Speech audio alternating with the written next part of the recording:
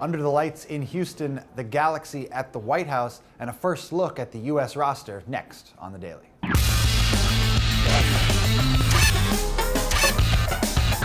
Hey everybody, welcome to another edition of The Daily here with Jason Saghini. I'm Nick Firchau. We're looking back at a big game from Tuesday night, the Houston Dynamo at home against the Portland Timbers out at BBVA Compass Stadium. The first night game, Jay, for the Houston Dynamo in their new digs, but no win for the Dynamo, a scoreless draw in this one. Yeah, I think the fans are hoping that future night games bring some more goals, but you don't get a 0-0 tie without some great defensive performances. And for Houston, I thought Jeff Cameron and Jermaine Taylor both played very well. Taylor had a couple big blocks for the Dynamo. And then on the other side, Troy Perkins was the man of the match to me. And I think pretty much everyone in the post-game comments called him out as a great player. I thought Diego Chara also played well. Yeah, a stalemate in this one for the Portland Timbers and the Houston Dynamo. Dynamo looked a little fatigued, I have to say, after that weekend opener against DC United.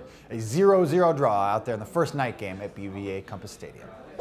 Next up, a look at the games on Wednesday night. First on the MLS docket, DC United at home against the Colorado Rapids, 7:30 p.m. Eastern on MLS Live. Should be a good East-West matchup. The Rapids head out to RFK Stadium. Some good news for DC United. They had a scare with one of their stars. Yeah, Perry Kitchen against Houston on Saturday.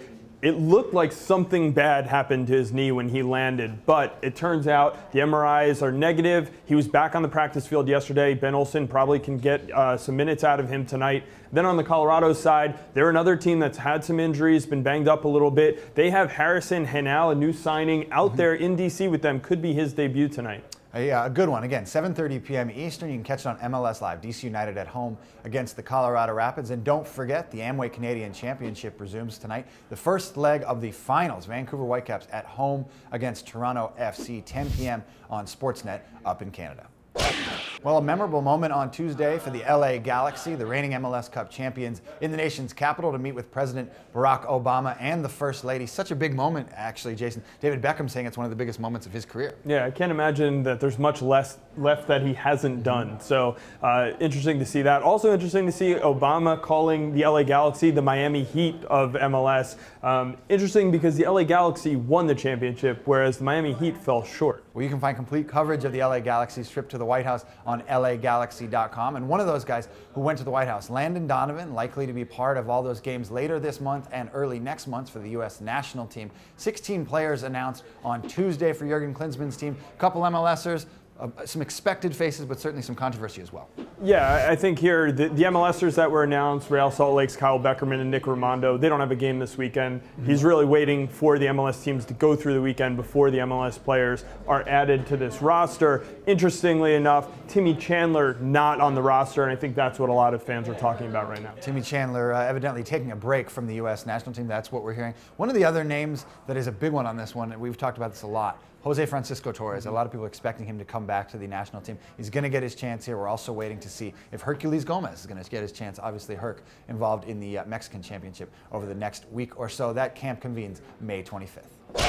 Well, the Castro Index weekly rankings for Week 10 are out, and a lot of defensive guys in the top 5, Jason, but not number 1. Leonard Pajoy from the Philadelphia Union, a nice week for him. Yeah, he scored 2 goals. He was very active in the game, had plenty of chances for some saves. Unfortunately for him, he couldn't get the 3rd goal for the hat trick.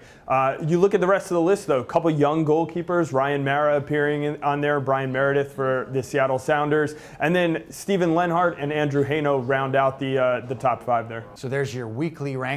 On the overall standings, though, not a big surprise. Thierry Henry, the guy hasn't played in a few weeks, but he's still atop the overall rankings for the Castro Index. Yeah, the way the index works is eventually he won't have enough minutes and he'll start dropping down if he doesn't play games soon. But all forwards on the overall list right now, Henry, Wondolowski, Kamara, Sayer Sen, who's having a great season for the New England Revolution, and Dominic Aduro doing it again this year for Chicago. Well, that does it for us, but a couple more things we want to mention before we go. It is still Supporters Week at MLSsoccer.com. You can catch a ton of articles and videos about all the great fans in MLS, and one of my favorite features so far this season, my favorite player is, and we're letting a lot of players and a lot of fans comment on that one. Yeah, it's cool.